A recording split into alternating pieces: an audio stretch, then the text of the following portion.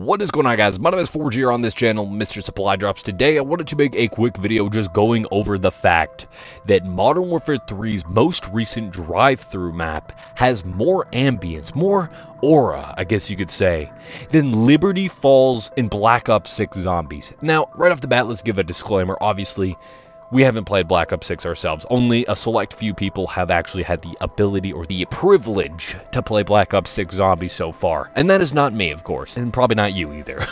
But the point is, I think even with the gameplay we've seen, we can make somewhat of a judgment that this is not going to be the same as what we want to see from Zombies. Now, right off the bat, I do want to say, it is not the nighttime that is the factor. I mean, sure, that does play a role, I guess you could say. Darkness is obviously a lot creepier and scarier when it comes to Call of Duty Zombies, but it doesn't even have to be scarier in that sense to be fun and to feel like a Call of Duty Zombies map. That is the biggest thing I want to talk about. It is all the little details in between that are completely missing from things like Liberty Falls. From what we've seen so far, again, disclaimer, because we don't exactly know. Maybe there's more stuff. Sure, they disabled Easter eggs and stuff, but I don't know. Something about it just does not seem as fun, as detailed as something like this. Like for this drive-thru map, right? The reason I'm talking about this is the brand new map for Season 6.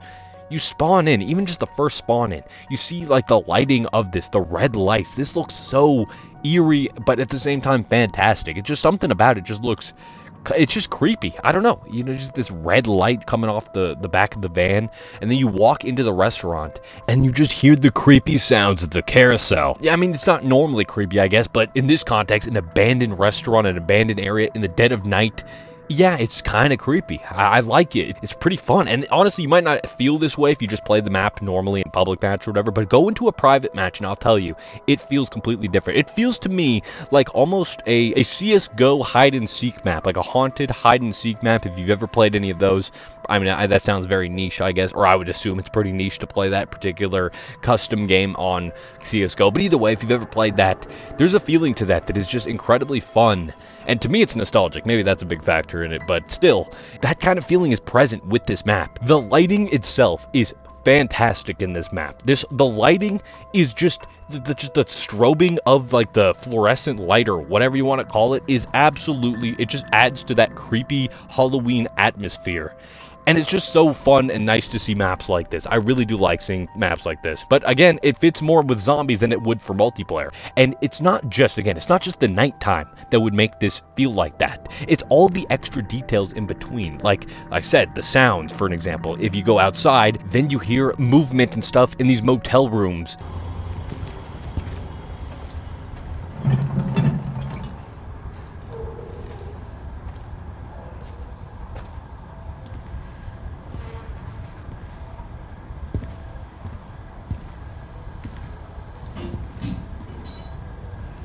What kind of freak is in there? I mean, like, I don't know. And then you walk around over here and you see a TV. There's a phone ringing for one constantly, so who knows what this man is doing, whoever this person is, right? He's got an axe up there, axe behind you. He's got a camera on someone's motel room. He's just staring, or he was before we got here. So it gives you that feeling of mystery, that feeling of wonder, like what was happening before we got here.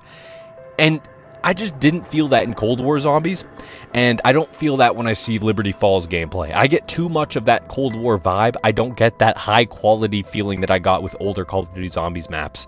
Like, for an example, Kino der Toten, alright? Regardless of your opinions on that map, I mean, for me, I don't think it's, like, the best map whatsoever, even though it was my first map, basically. You know, that's when I started playing Call of Duty Zombies. I wouldn't say that that's my favorite map by far.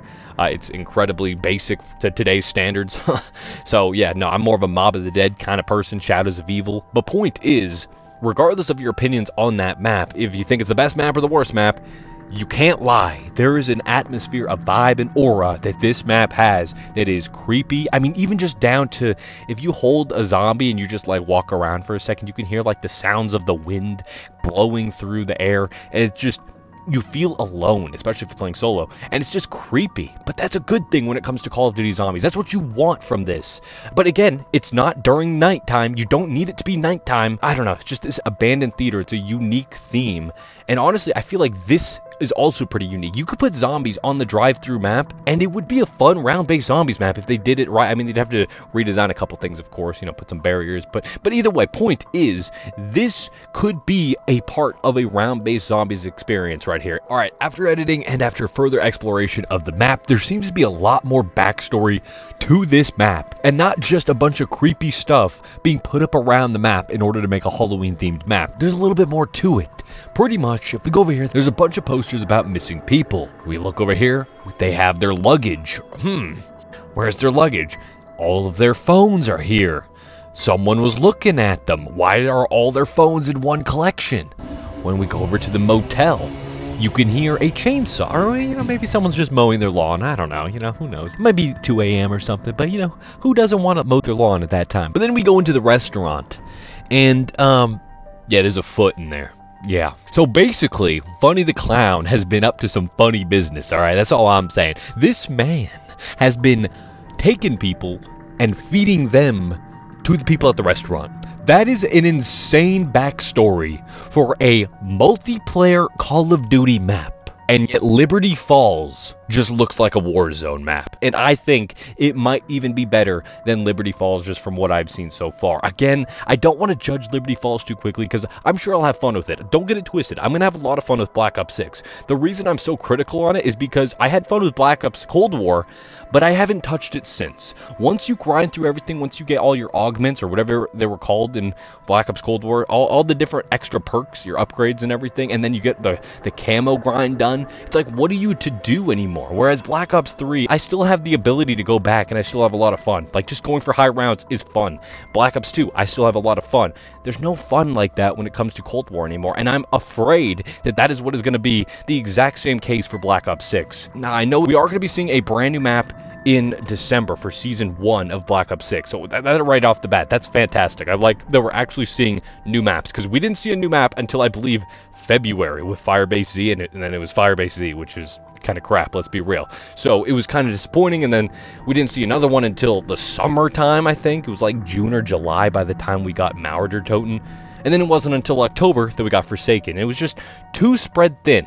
We don't want it like that. So far, it seems like they are focusing on making more maps and higher quality maps, maybe, other than Liberty Falls. I feel like, I mean, I don't know. It doesn't look very high quality. Again, it's not the nighttime part. It's the fact that it so far just lacks ambience. It lacks detail in the map from what I've seen. Whereas even just this multiplayer map, you go around and you can feel that Sledgehammer Games, the people designing this map, had a ton of passion. It feels like, to me, Sledgehammer Games is the only studio that still has passion for making Call of Duty games. That's why I talk so highly about MW3, because I can feel that there's a passion there.